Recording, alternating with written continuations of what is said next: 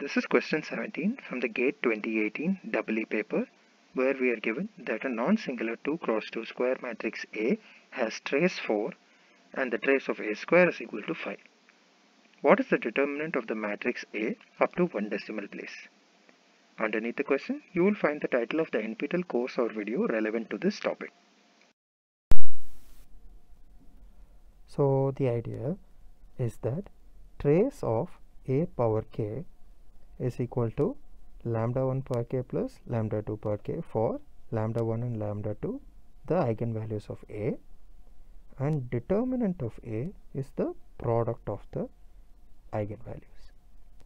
We are given that trace of A is equal to 4, that is lambda 1 plus lambda 2 is equal to 4, and trace of A square, that is lambda 1 square plus lambda 2 square, is equal to 5.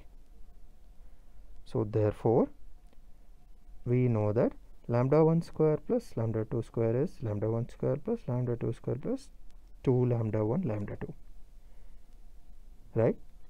And we know that lambda 1 plus lambda 2 is 4, so this is 4 square is equal to lambda 1 square plus lambda 2 square is 5 is plus 2 lambda 1 lambda 2.